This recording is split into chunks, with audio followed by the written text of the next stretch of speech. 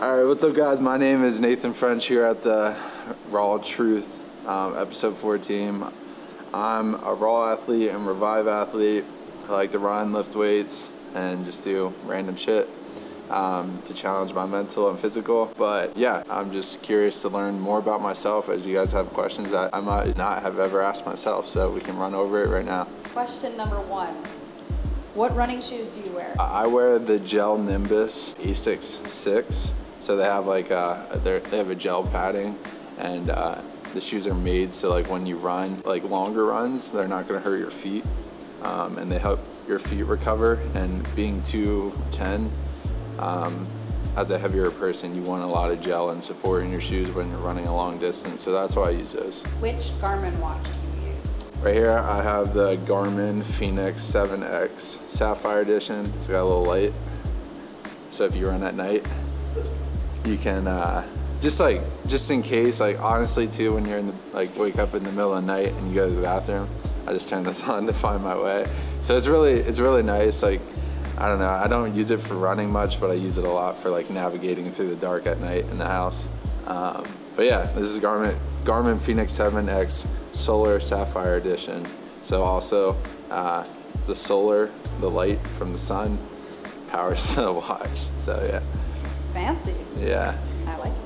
Are you adding swimming to your preparation for the 100 miler? So I might be. The only issue is like I have to really focus on running because I'm going to be running 100 miles, so swimming doesn't really help me, but I might use swimming as a recovery method. But it depends on like what's more important to me, right? Like I could go swim, but the main goal is running. So I think I'm going to use swimming because swimming is great for low impact and you can still work your aerobic capacity. So I'm going to probably swim on days where I can't run to really like still build the aerobic base, work on utilizing oxygen and building up endurance. So yeah, that's pretty much what I'll use it for if I need it. 100 miles. At what point do you get tired, and then how do you push past that? So I never ran 100 miles. The furthest I ran was 26, but it's different. So like I did a marathon and I was probably the same weight, maybe 5 pounds lighter, 205 I think, but it was like as fast as possible. So I did a 7:30-ish pace, I think, for 26 miles. So it was like as fast as possible. And it's kind of like an ultra is like, it's a journey, so it's more about sustaining as long as you can go, not as fast as you can go. So it's more about preserving like your energy for the 100 miles. So you're not like full like sprint the whole way. It's gonna be like chill runs throughout the thing, maybe running and walking, because I'm in the Arizona desert, so I won't be able to run. At one point I have to go around Horseshoe Bend, which is similar to the Grand Canyon, and I'm gonna have to navigate through there, so I won't be able to run on the rocks. But a lot of the race is going to be running, walking, but the way I'm going to like kind of stay mentally locked in is I think what I do is like when I run and I do these things is I look at it as like an adventure, and each part, like every time I want to quit, it's almost like anything that you go through, there's always hard times and easy times. In my marathon, there was times where I wanted to quit. I gave myself 5 minutes of just pushing through that, and I felt good.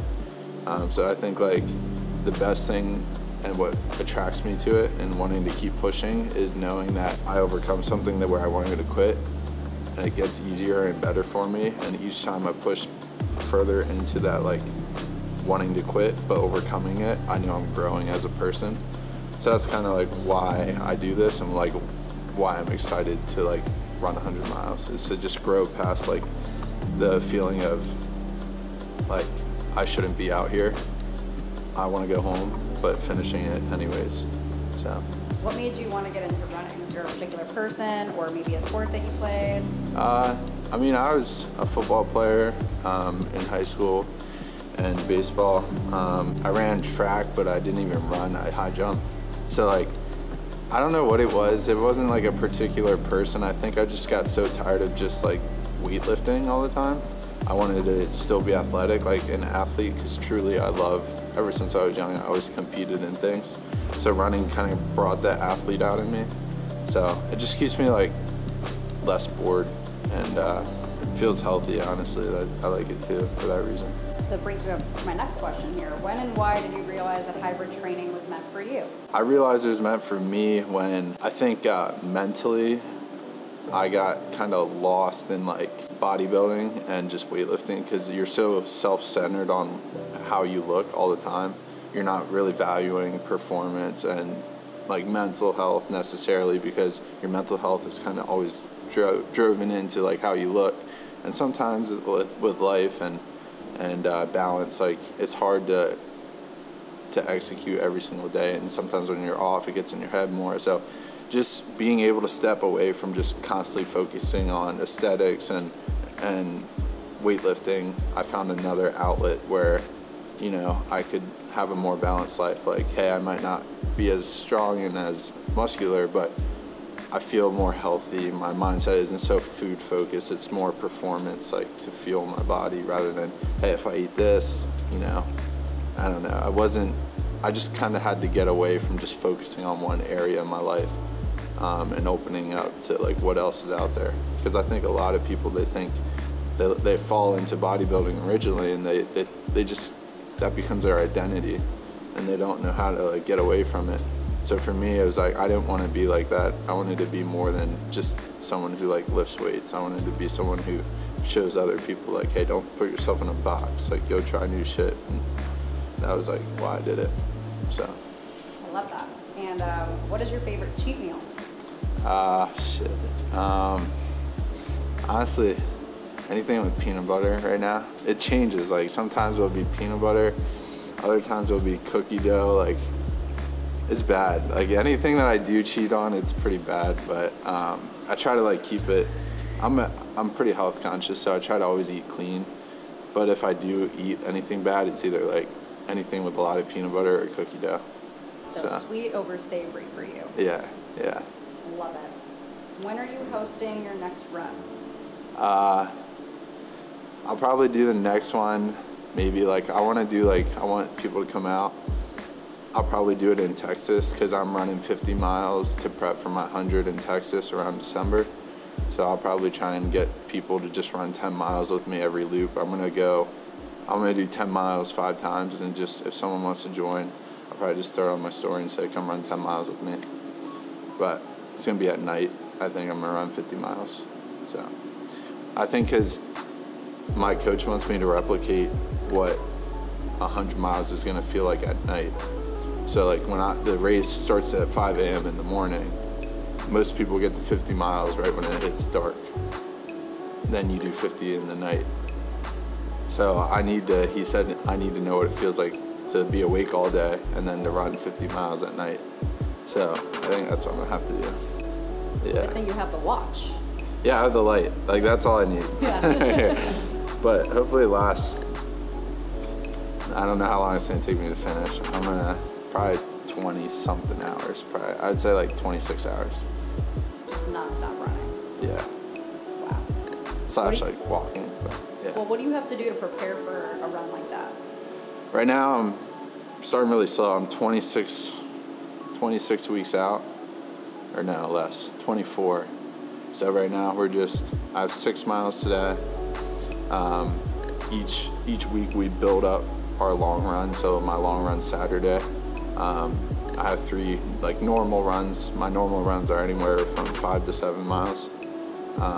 And then my long runs are on Saturdays, and those will build up each week. So right now, last week I did 10.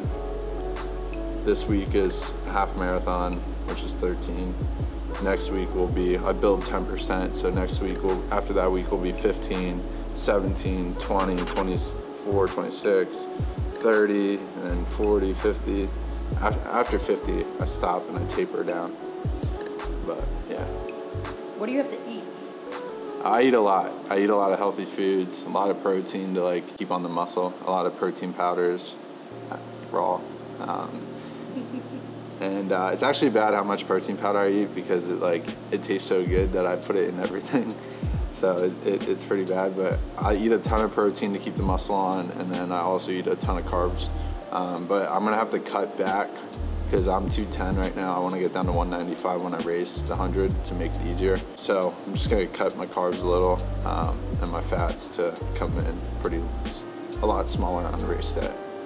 But yeah, I pretty much just keep it clean, eat a lot of protein, healthy fats, healthy carbs, rice, pasta, a lot of beef, elk, deer meat, chicken, eggs, really like basic stuff. So how much is your grocery bill? It's pretty expensive. Yeah, I probably spend like a week, probably like 200 at least. Wow. Yeah. It's an expensive habit, but a good habit. Yeah. Yeah, I look at it as like, because I don't really have like lifting and like this is like my hobby. So like I would rather spend money on investment. Like I look at it as like an investment in myself, you know, because I used to look at nutrition as like, like, do I really need to spend money on that? But then at the same time, I'm like, what you eat ties into so much how you feel within yourself. So I was like, man, like I could look at food and be like, I don't want to spend that. But if it's healthy and it's gonna get me to my goal and help me there, I'm like, I'm all for it. But if it's not healthy, it's like, you know, why am I doing this? It's not gonna help me get to my goal, so I'm not really gonna spend money on it. So yeah, and I don't eat out at all, really. I mean, I might eat out like once a month, but. So then outside of nutrition and working out, do you have any breathing routines that you go through to like help with the longevity of your runs? I don't. I've always kept it really simple. I'm like a pretty simple person. I just run, to be honest. A lot of people like, they make it like really articulate and it works for them. For me, like I just came from a background of just like, I worked construction and like my grandfather was very simple. My dad's like that. Like I just kind of like do it. I don't know. It's really weird. Like I get a ton of questions about like, because some people, you can deep dive into like running and it gets so complicated, just like weightlifting. But me on both sides of the equation, weightlifting and running, I keep it so simple to me. That's why I think I can do what I do, is because initially when you think of these things, like it seems so far-fetched and it's so scary because people make it seem so difficult. But in my head, I simplify it so much where I'm just like, let's just run, finish the run, increase the miles. I'm gonna adapt, you know. That's just kind of how I do it. How do you get sponsored and partnered with Raw? I think just being, I mean, we had talked about this, like Merck and I talked about this, and Vaughn, since we're all athletes. I think it's one of those things where it's like, you just gotta be yourself and you gotta provide value to people other than just being like, hey, this is me, look at me, look how good I look. Like, provide context, like maybe share with them like how you build up your physique, and not just like, it's almost like someone buying a car and just being like, look at my car, like look how great it looks, look at this, instead of being like, no, this is what the car does, this is how it performs, it helps me like do this or that, this is how it helps me with my work. I don't know, I kind of think of that as like your body. Like people in fitness now, like they're just like, look at me, but they don't ever tell people like the journey in which it took to get them there. Like just like a car would take you places, like all they focus on is the look of the car. They don't really focus on like how the car got them to where they're at, or the journey it took to maybe buy that car. And that's kind of like how I think of it. Like I have build a physique, but I try to share with people like where I started, the habits I made, and the mindset that got me and helps me maintain everything, stay on track. Best way to stop snack cravings? Shit, I'm bad at this sometimes. I would say the best thing I learned is like, it kind of goes back to like what I said before on a podcast that Raw had. It was like, be the person that you want to be. So I always think like later down the road when I have kids, or you know, I'm a father, and I think of this as like my dad, like hearing him say something like, oh, like, you know, I want a snack so bad, or I need a snack, and I'm just like, I don't know. I just feel like as a father, I would never want to have like not the resilience to be like, no, I don't need that. Like I don't want to be a baby about it. I don't want to be like if my kids are walking by and they're like I don't want to be whining and be like, oh, I'm hungry, I need a snack. Like I don't know. Do you know what I mean? Does that make sense? I feel like as a father figure, I want to show them, like, instill the right habits. And also, I look at my dad, like, he was never whining about eating a snack after dinner. He was just like, all right, I ate dinner, like, let's go to bed.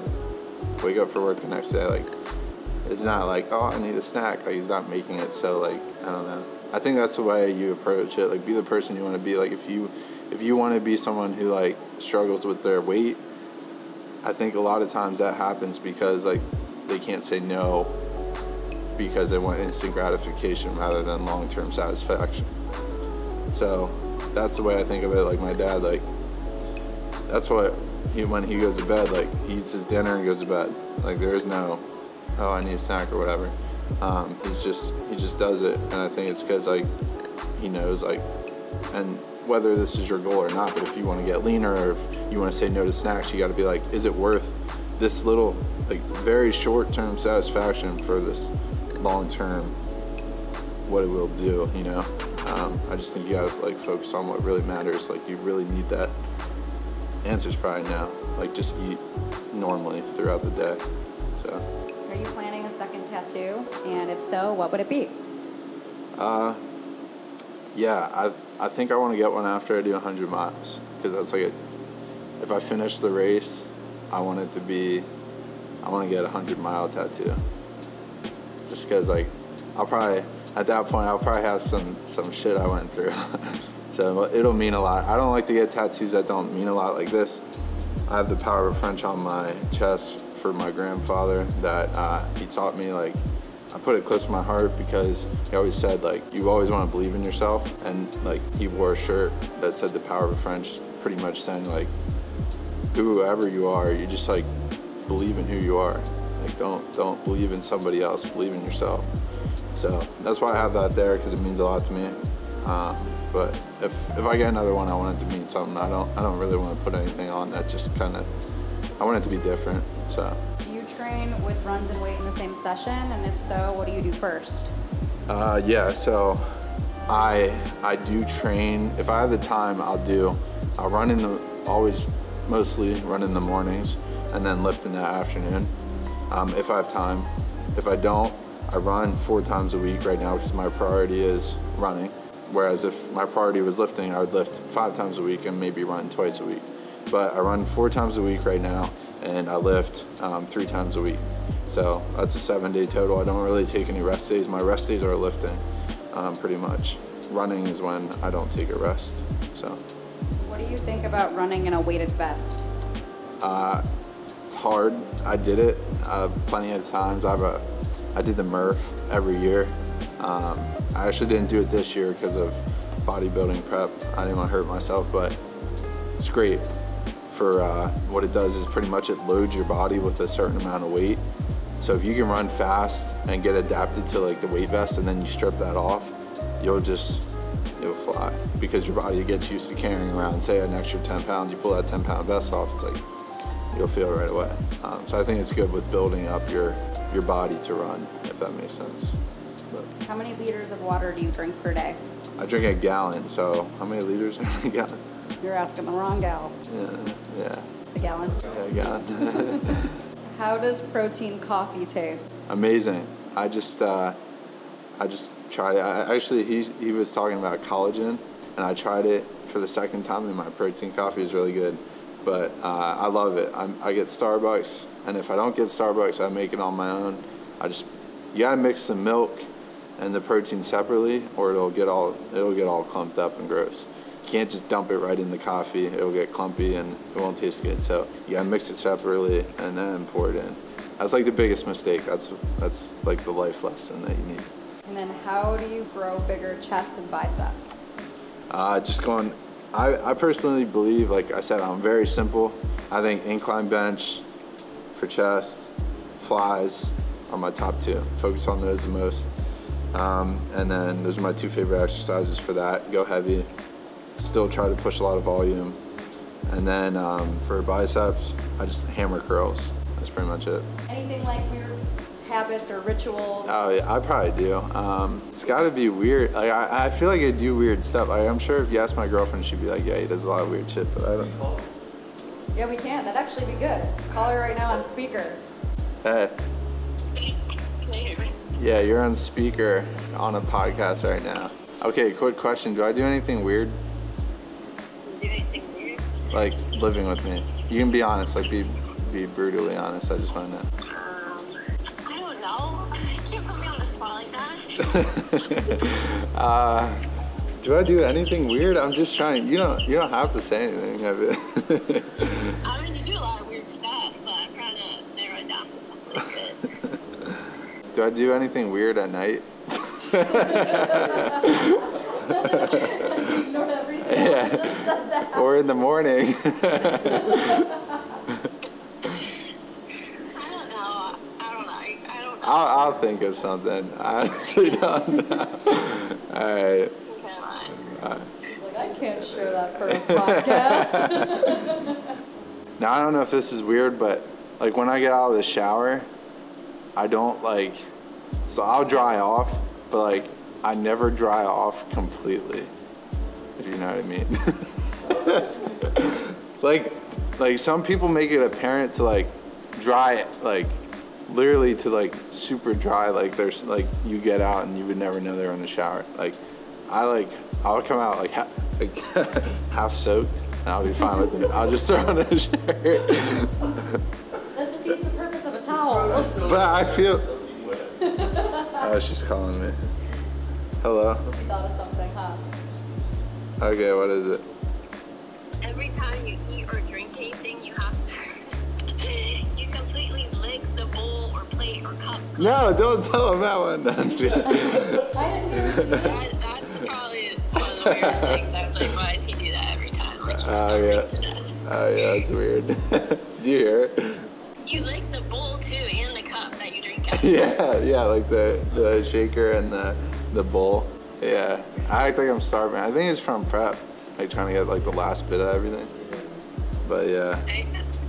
All right, thank you. That's a good one. Then I have one. Do you have any embarrassing songs on your playlist?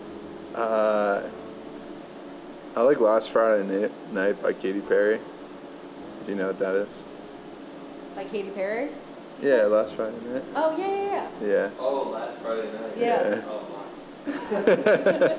Like the remix on SoundCloud. I don't know if you ever heard of it, but that's probably it.